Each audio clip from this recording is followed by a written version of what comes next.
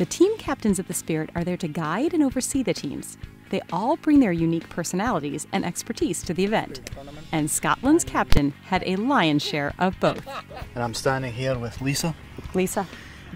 And I've got one question for you. Go for it. Right, will you marry me? Of course. See, there you go. My job's done, you know. I've come all this way to America to meet some beautiful women, right? And He's a flatterer. And my life has just been fulfilled. After the unofficial proposal, we got to learn more about Team Scotland. My name is Ian Rae and I'm the captain of the Scottish team. Is this the first time you've captained? No, this is the second time. The first time was in 2003. Why do you love it so much? I've been into golf for a long time. I started playing golf when I was 8 years old because of my dad. And because I was bored. So I took up golf. And it's been a long time since. How did you get into captaining a Spirit team this year? I got into the team because I work for the Scottish Golf Union. I'm the national coach, so I go to quite a lot of different events. We've sent other coaches to this fine event so that they can gain experience the same as me. So it was just my turn to come back after 10 years.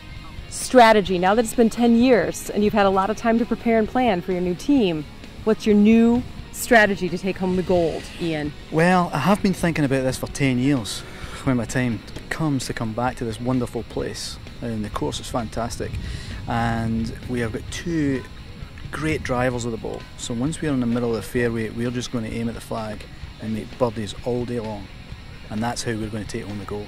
Introduce me to your team.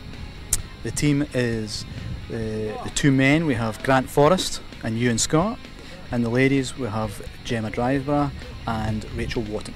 And what are some of your secret weapons within that team? What do they do really well? Well, they all play great. They all drive the ball really well. So on this course, you know, big long golf course, you've got to drive it good to put yourself in position to hit irons close at the green. And one of the strategies that the guys have been working on is make sure that they're up all the time.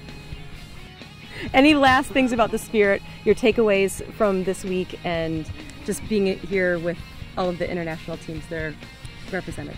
I think there's so many great players, there's so many friendly guys. It's good to meet up with some of the coaches and the captains that I haven't seen for a good while, and the camaraderie between everybody is wonderful. And I think the people from the Spirit make that happen.